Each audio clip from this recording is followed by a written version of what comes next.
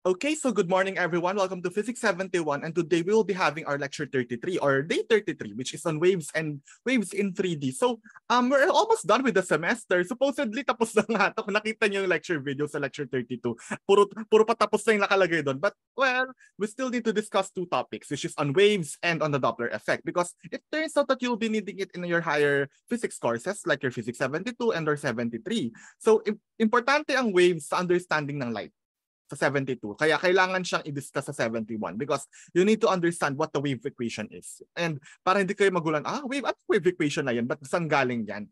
Pagdating yun ng 72. That's why it is, we need to discuss it for you not to get lost in your upper physics courses, especially those who will be taking 72 and or 73. The Doppler effect then is important in 73 because there's also this thing called relativistic Doppler effect na kailangan yung kailangan yung maintindihan anong pinagkaiba ng relativistic version sa non-relativistic version.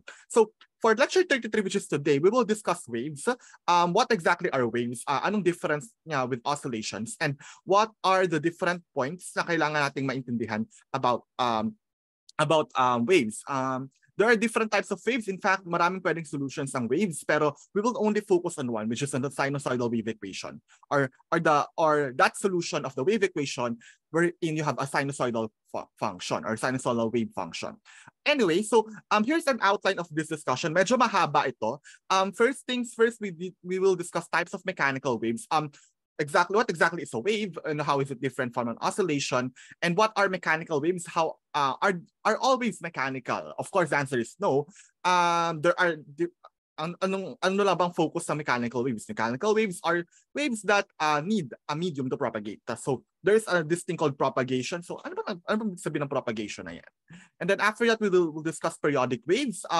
Waves are in general periodic. So pag-uusapan natin yung mga quantities na makakuha natin from that periodicity.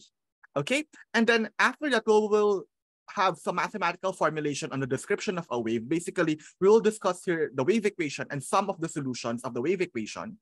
And then we will focus next on harmonic waves on strings. So that's one of the solutions of the wave equation. We'll focus on the sinusoidal and the cosine function, or the sinusoidal nature of a wave. So, yun yung talaga mapapansin natin. And ito, medyo familiar sa atin to kasi alam natin yung wave speed, alam natin yung wavelength, alam natin yung wave number, and so on. So, hindi na siya bago sa atin, I believe. Okay? And then after that, we will discuss energy in waves. In particular, what is the power delivered by a wave? Ano yung power? Ano yung total power na dinadeliver ng isang wave? And then we have also a supplementary discussion on deriving the wave equation of a string because we will be needing the speed of a wave on a string. We need that equation. The question is, bakit ganun yung equation? We will not discuss in the main lecture the actual derivation kasi relatively medyo tedious siya, pero pag-uusapan natin sa supplementary discussion. So that will be our outline for this discussion. And here are some of the objectives. So the following are the objectives of this topic.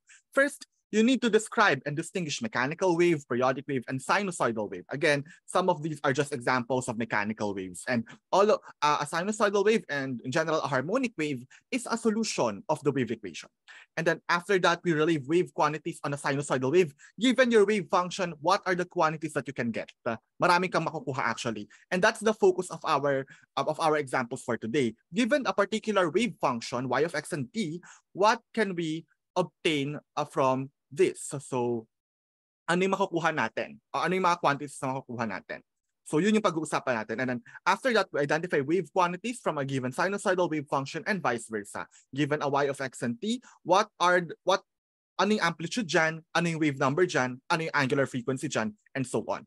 And from there, marami ka na makakuhang quantities dun na nagde-describe dun sa wave na yon. Okay? May mga tanong ba, guys? Are there any questions from this topic, from the first part of our discussion? May mga tanong ba? Okay. Oh, so I think there are no questions. Sige, so let's proceed.